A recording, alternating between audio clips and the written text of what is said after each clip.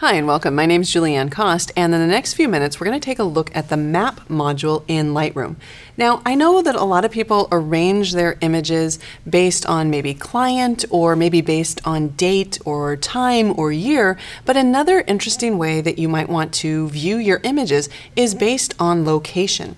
So the first thing that I'm going to do is I'm going to hover my cursor on top of the Activity Center in Lightroom, and I'll use the disclosure triangle in order to turn on the address lookup. And what that's going to do is it's going to look through my images and it's going to look for any GPS information in order to try to find locations automatically for me from my images. So in fact, I have a number of images here that I've photographed with my camera phone, and I actually know that there is GPS data in these files because you can see there's a little badge right here that tells me that there's GPS information. And if we come over here to the metadata panel and I switch it from the default metadata to the location option, as we scroll down we can actually see this GPS information. If I want to see this image or this folder of images or a collection of images in the Map module, I can either click the Map module or I can click on this little shortcut, the arrow to the right of the GPS information, and sure enough it takes me to that location on the map. Now, while I'm in the Map module, I can zoom in using either the sliders, or I can just use the plus keys, or I can use the minus keys to zoom in and out.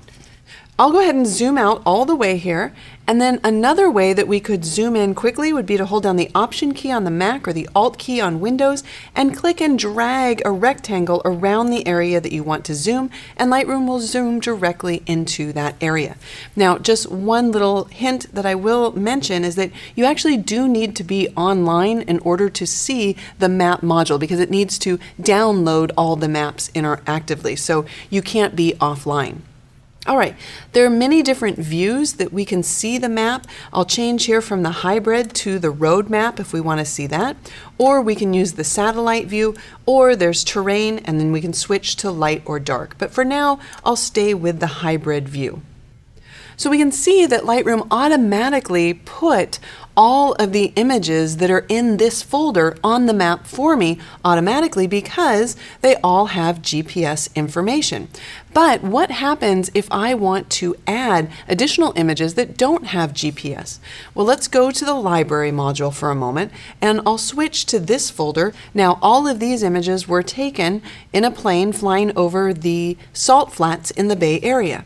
So when I go to the Map module, you can see here that it's not putting any of the images on the map for me automatically because there's no GPS information.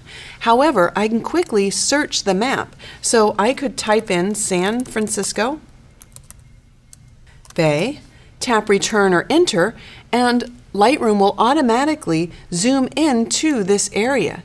I can then reposition the area that I'm looking at, and I can go ahead and zoom in order to find the area that I was flying over when I took these aerials. And sure enough, we start to see the area right here. For now, I'm going to hide all of these different markers just so we can see the map a little bit better.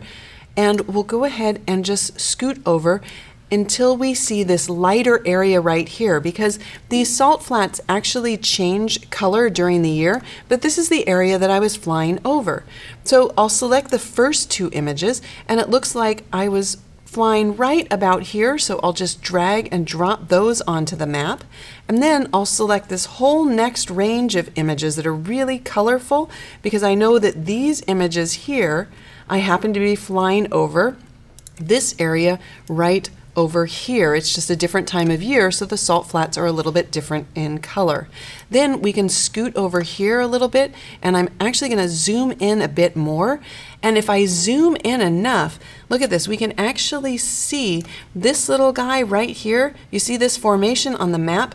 That happens to be this image, if we scroll a little bit further, right here. So I know that this whole set of images were photographed right here. And finally, if we zoom out a little bit more here using the minus key, and I scoot back to the left there, then I can select these last groupings and drag and drop them right over here. So you can see it's very easy once I've identified on the map where I photographed the images to just drag and drop the images from the film strip to that location. And over in the metadata panel in the map module, we can see that sure enough, there is our GPS data. Excellent. Before we wrap up, I do just want to mention, because the GPS data, it can be a little bit sensitive. Maybe you have photographs of your kids in the schoolyard or playing soccer at a local park or something. So if we move back to the library and I choose to export these images, you'll notice that while I'm exporting the 4 files as my JPEGs here, if I scroll down under the metadata area, I can still include my copyright and contact information, and you'll notice that it would actually remove the location information automatically. So there you have it, an easy way to view your images on the map and add GPS data to them in Lightroom. I'm Julianne Koss. Thanks for watching.